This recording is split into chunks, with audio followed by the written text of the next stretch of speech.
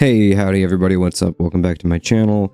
I'm recovering from losing my voice, so if I sound weird, that's why. It is what it is, deal with it, it's fine. Checking out the new Fit for an Autopsy album today, The Nothing That Is. This should be fun. I have been a fan of Fit for an Autopsy for a while, since, let me see, I think since The Great Collapse came out. I think, in my opinion, Oh What the Future Holds is their best album, and at first when I heard that album, and I was blown away by it, I thought it might just be recency bias. No, it's been a little while. It's been over 2 years, about 2.5 years since that released, and it is still my favorite album of theirs. It is incredible. It's a masterpiece. So I'm very interested to see how this new one stacks up to that.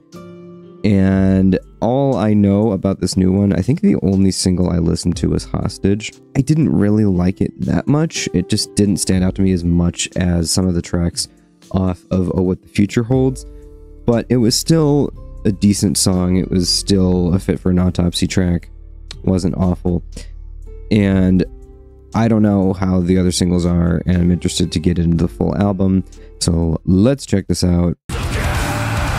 Yeah, like, it's not a bad track, it just doesn't really feel as unique as some of the other songs off their last album.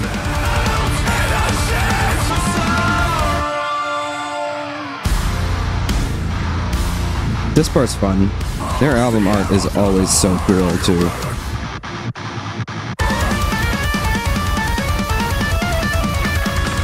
This is kind of hitting more on a re-listen, yeah. I really like the song progression, too. The overall structure of it is really good. It's not super predictable. It's not boring. Yeah, I like it better on re-listen. I think it was mainly the little clean part that was like, the little...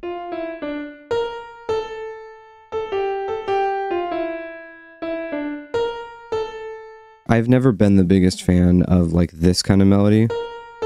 Happens a lot in a lot of the music that I talk about that's, I say, is, like, generic or something like that. I don't like that melody, like the 6 to the 5. It's not exactly a fifth focus chorus, which I've mentioned before in other videos. It doesn't exactly linger around there for too long, but it's just a lot of choruses in some generic metalcore and deathcore.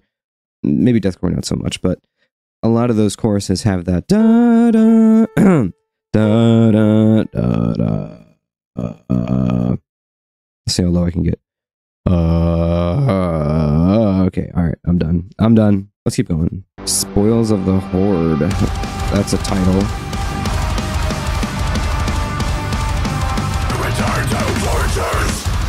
Oh, yeah. Oh, this is great. Ting, ting, ting, ting, ting, ting, ting, ting, ting. Oh, bro, he's on that symbol. You said the title.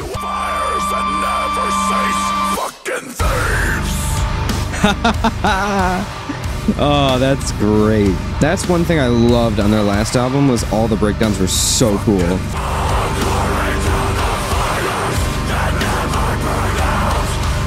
This is so good.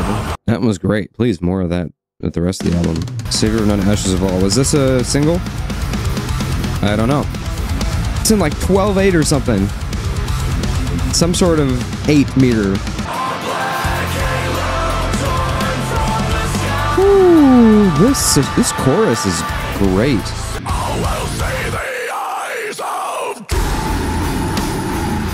Oh, yes. Oh my goodness, that's so good.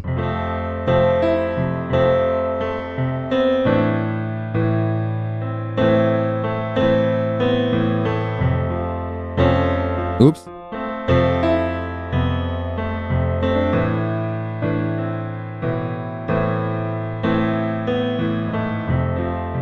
Oh, I wish my voice wasn't shot. I'd try to sing it. Oh. Let's keep going. Ooh. Ooh. There's that vocal flow coming in again. It's so peak.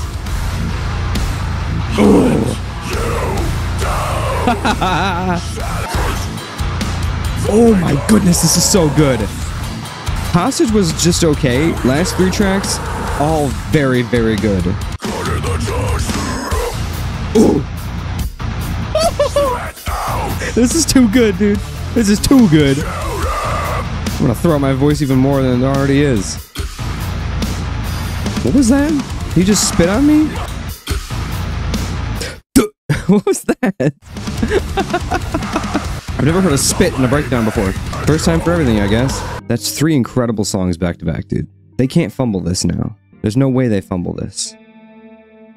You're getting a ballad? If they fumble this, I'm gonna be so disappointed because this is so good so far.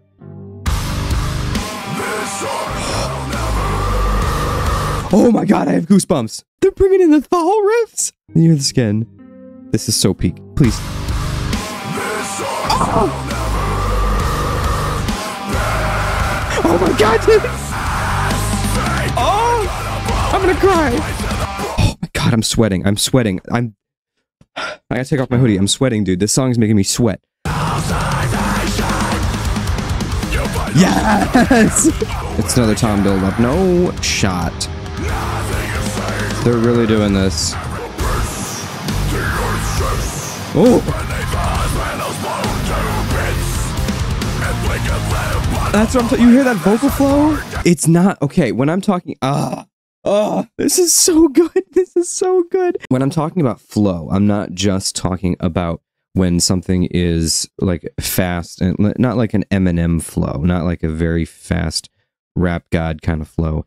That's cool, but I'm more so just talking about how the lyrics line up with the music, and it's even more so about how you use the spaces between those little phrases that really makes it hit. For example, what just happened right here.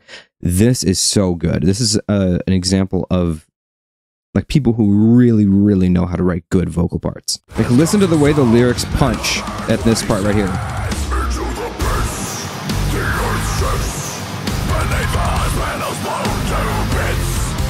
I don't know what did he say? Like into the pits, the earth said, into the pit, the earth says, something this, like that is so good, and it makes the song so much more memorable than if he would have just like gone on and not like rhymed it in that specific way or like accented those little into the pits, the earth says, like that kind of stuff. That's what makes them so good at their vocal flow writing. It's unbelievable. Thank God closes. Oh! Oh, the cymbal work on that. It's so good. Wow.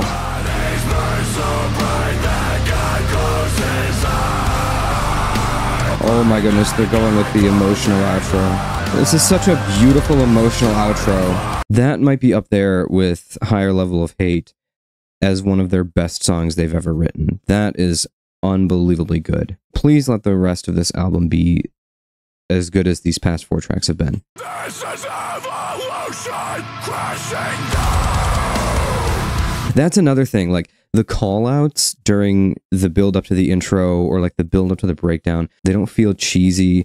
They don't feel like they're using like the tropes of like core music. It's really well done, and their lyrics are always very, very good. They're all very like the ones that stand out to me the most are I forget which song it's one of the first songs off of What the Future Holds, where he says like I'm pretty sure it's Pandora, where he says it's never too many graves, it's always not enough shovels, or like Hydra, some man die in the cold. He slept in the streets. We left him there with nothing to eat. I'm pretty sure that's the first line. I think. I'm forgetting. But like that kind of stuff. Like it's always very like very interesting lyrics, telling these stories, that kind of stuff. And I can't wait to dive into the lyrical content here. I've said before many times that I don't really care about lyrics in a song. If they're bad, doesn't ruin a song for me. If they're good, it's just like, oh yeah, cool, that's cool. But there's a few bands whose lyrics I really enjoy and I really get into, and Fit for an Autopsy is one of them. Like the messages of the lyrics and what they're talking about in these songs, and like the metaphors that they use are so good. Yeah, I love this drum pattern. Fit for an Autopsy does that a lot, and then they do like the, and then they go into this, where it's a little bit more like chuggy and groovy. They do that a lot, and it hits every time. It's their formula that works for them. It's so good.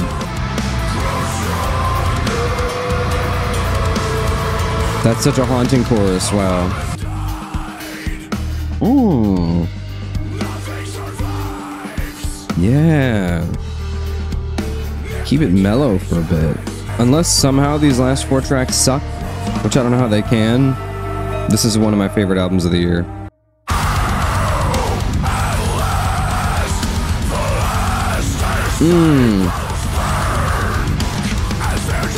There it is. See? Now watch. It's their formula. So they'll do this, and then they're gonna go into a groovy drum pattern. Oh, some blast beats. There it is. They do that so much.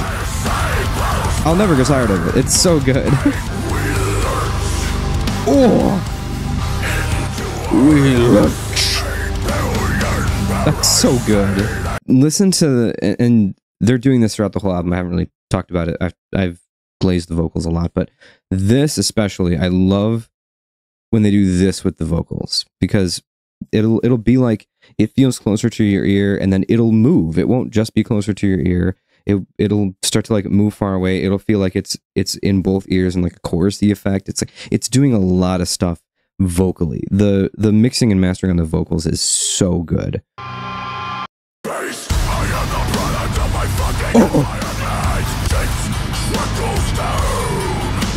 I'm such a sucker for like hitting that cymbal like that. I just noticed there were lyrics to that. Beast, Mr. Beast. That was a single too, I guess.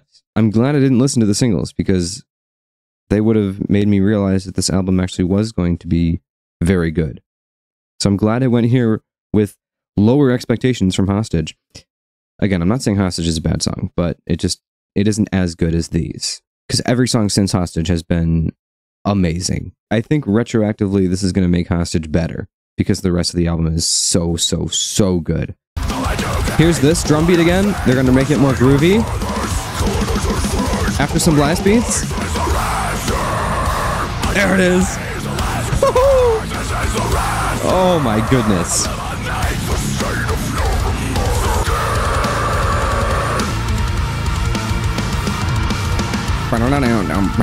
Dude, those triplets are unbelievably cool.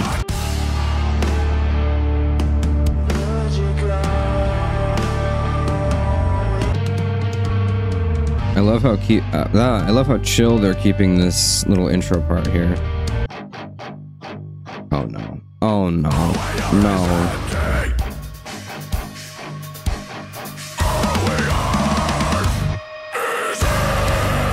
Oh! Here comes it. Yeah.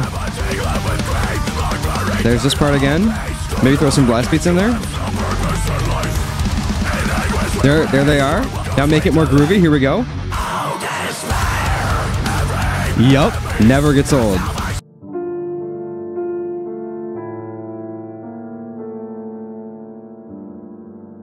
Dying away to that little piano bit. That's so good. I'm not going to say no album is perfect, because I think there are some perfect albums, for example, Staden und Erwarten. However, this is pretty near perfect. I think the only thing that I have to say is like a slight negative for me is that when there were some of like the pure cleans, like at the very end there, and like a little bit in Hostage and like a few other parts scattered throughout, when there were the pure cleans and they weren't like the screamed cleans, I think they weren't that memorable. I think they could have been a little bit better melodically, but that's really the only thing that I can even think of that I could give this a negative for. I think that's the main reason I didn't like Hostage mostly, but it was still good. Hostage is my least favorite track, but every other song after that was incredible. Especially Red Horizon. Red Horizon, and then like the We Lurch in Lurch is so good. This album's incredible. I have to give this a masterpiece. I have to give this a masterpiece. Now remember, these are tiers. So I'm not saying that every album that I put in the masterpiece tier is a flawless masterpiece album that's like perfect in every way, no flaws. I'm just saying that I have these 6 tiers and that I'm putting this in masterpiece tier. I had to name it something, so I named it masterpiece.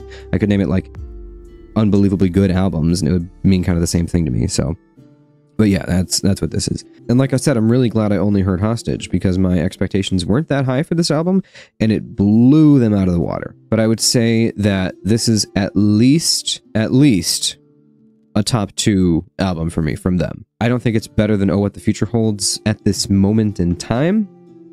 We shall see. But I think this is possibly their second best album. I think it's better than Sea of Tragic Beasts and Great Collapse, and I never really got into any older stuff past or before that. But I think this is like, out of those 4 albums, this is number 2, at least. Thanks for watching. Let me know your comments down below. Let me know what you thought of the album. Let me know what your favorite track is. All that kind of fun stuff. And I'll see you all in my next video. Thanks for the support, everybody, as usual. Catch you in the next one. Bye-bye.